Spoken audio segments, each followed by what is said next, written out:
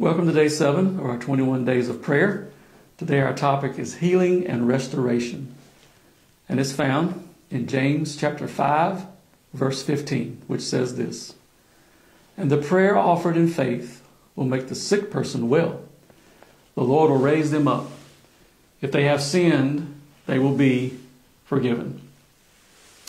In times of sickness and distress, it can be difficult to see beyond our current circumstances. We long for healing, restoration, and a sense of wholeness. However, James reminds us in this verse that our faith-filled prayers have the power to bring about miraculous healing and restoration in our lives. It's a beautiful reminder of the redemptive love and transformative power of our God. When we come before the Lord in sincere faith and prayer, we invite His healing touch into our lives.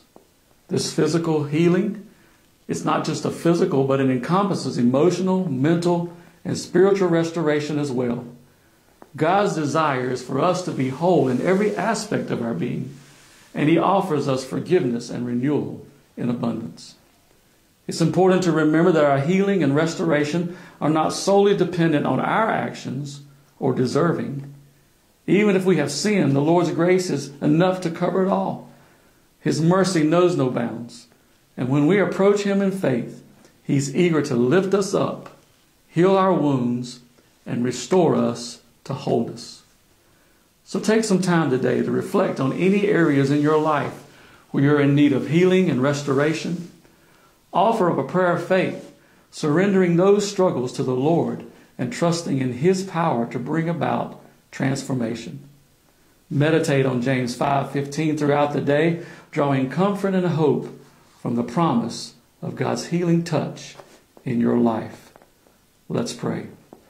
Heavenly Father, I ask that you would touch those who may be watching this. Lord, I pray for physical, emotional, and spiritual healing in their bodies. Lord, I pray that they would come to you, Father, and if they do not have a relationship with you, I pray that that would be the first thing that happens in their life, that they would come to know you as their Lord and Savior and have that relationship. And then, Father, whatever it is that they may be dealing with today, Lord, I pray for healing in their life. And I ask it in the wonderful name of your Son, Jesus. Amen. God bless you. Hope you have a fantastic day. If you can, be with us again tomorrow. And if you get a chance, share this with someone else, someone that may need to hear this same devotional that you've been listening to today. God bless you.